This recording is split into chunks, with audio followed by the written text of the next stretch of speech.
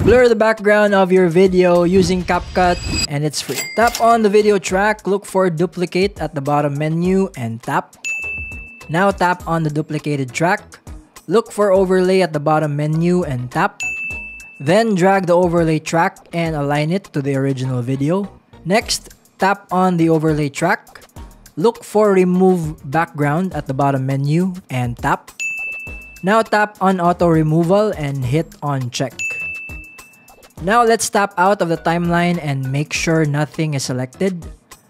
Look for effects, then video effects, then go to lens, scroll down and look for blur. Tap on adjust and then play around with the blur amount. Personally, I suggest putting it between 20 to 30 so it will still look natural.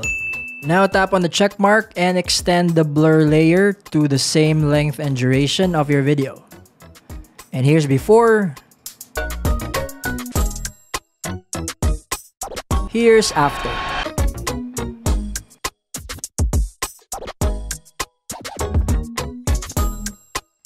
Follow for more.